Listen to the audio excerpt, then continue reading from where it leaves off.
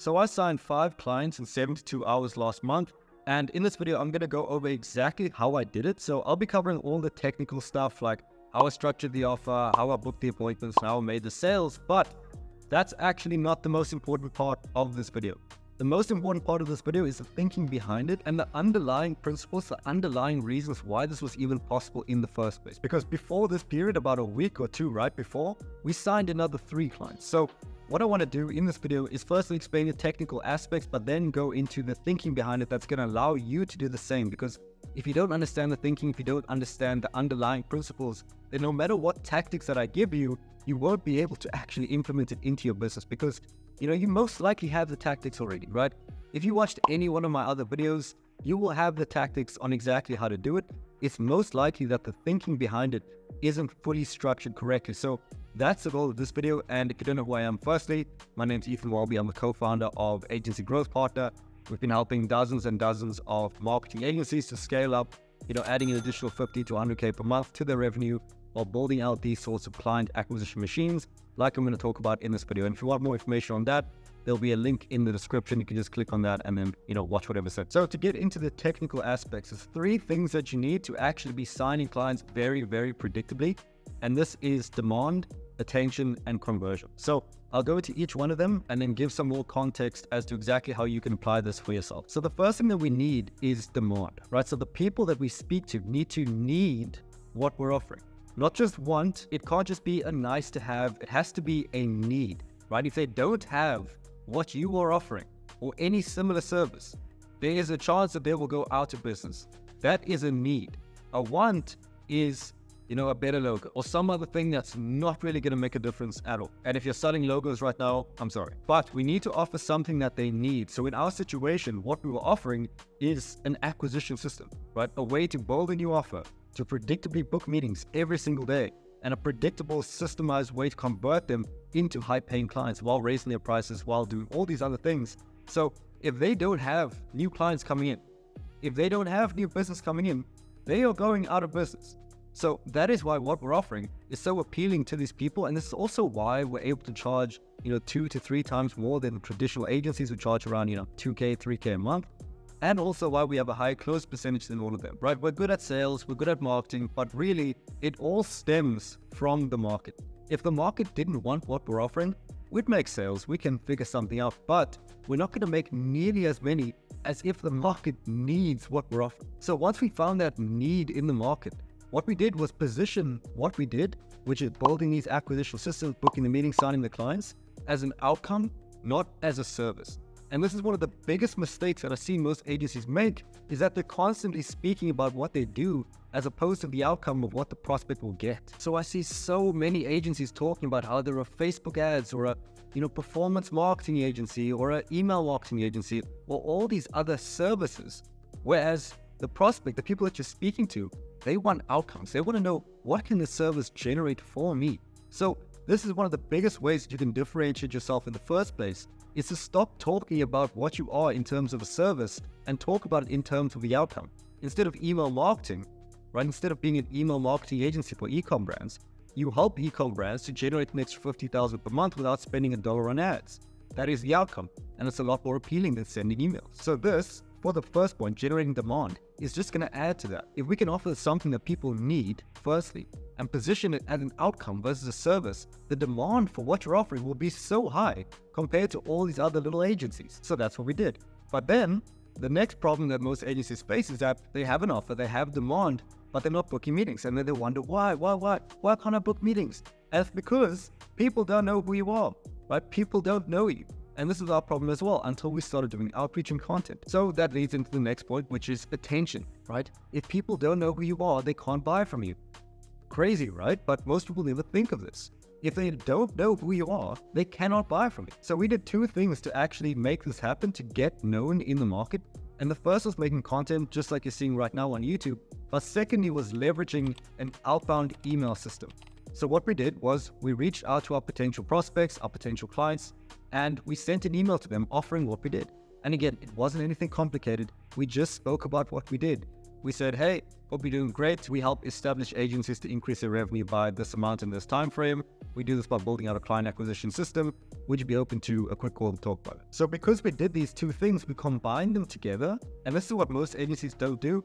Firstly, they don't do any of them. But besides that, they never combine the two together. So we would send these outbound messages at scale to the people we want to work with. So we work with established marketing agencies, the ones that have, a foundation in place, that have case studies, that have systems, that have team members. We reached out to them using email. And then when they didn't reply, or when they did reply and they stopped replying, we would use our YouTube videos like these ones as follow-ups in the sequence. So this provided value up front, and it allowed them to get onto calls with us because they see that the value that we offer. And then for the ones who book a call without the videos, we would send these videos and a ton of other case studies that we have as, proof, or as pre-warming assets, so that when they did get onto the call, they already knew who I was and they already liked me and trust me and got value from what I did. So because of this, people were very, very, very eager, or very likely to convert into clients, because they already built so much trust, because they can literally watch my YouTube videos for 50 hours before even speaking to me. And then in combination with that, we had a sales team that would do all these replies for us. Obviously, I didn't have the time to do this myself. So someone on the team would manage these replies once we get responses, and then book them into meetings with us. And then finally, we needed a conversion process. And a conversion process is simply taking someone from not being a client to being a client, right? It's that simple. Now, most people get so hung up on this because what they do is they focus purely on the sales process.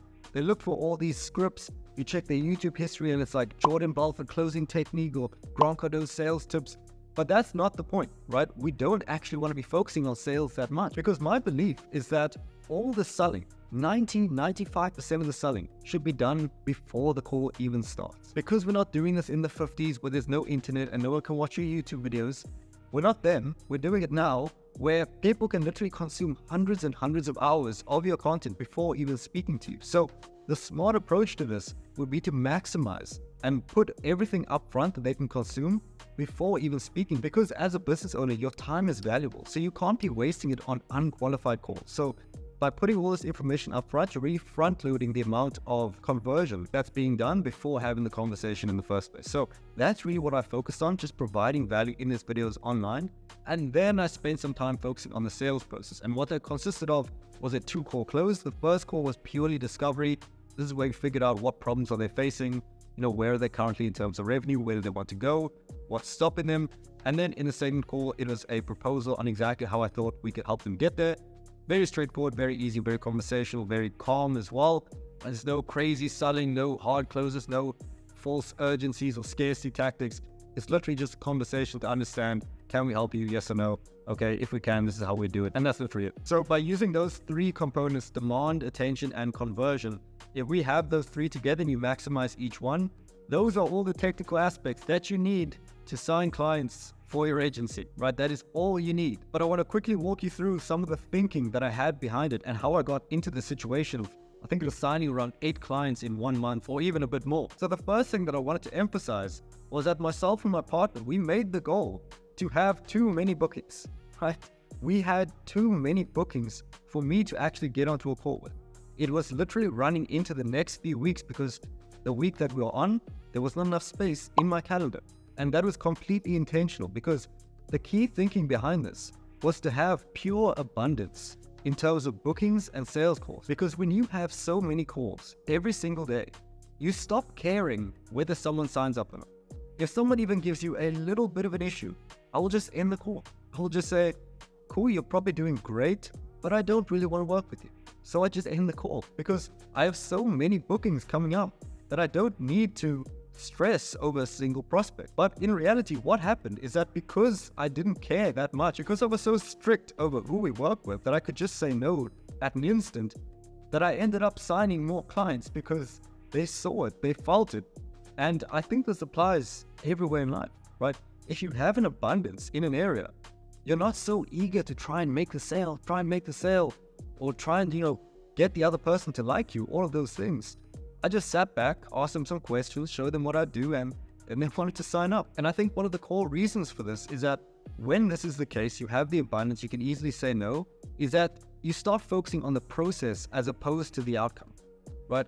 when I was doing this process, I wasn't super concerned about, oh, I need them to sign up, I need them to pay this invoice, renters, do all these things. That wasn't the case at all, right? We were so calm, we were so collected during the situation, is that all we needed to do was just focus on the process. My thinking as we went along was just, how can I post some better content? How can we get some more meetings? And then it was very calm as we went along. And it just resulted in us getting the outcome that we wanted regardless, and actually exceeding the target, which was around 2 clients a month at our price point. So for most agency owners that I speak to, I think they're still facing that problem, that feeling of scarcity, that feeling of not knowing if they're going to get new business in. And honestly, when you can solve this one problem, firstly, of booking appointments, you will almost never fall into that scarcity mindset again. Because if you have 2 to 4 calls every single day, and you know that you're going to keep getting them every single day, do you really stress over, a call that didn't convert, or, an annoying client that's, complaining about all these things?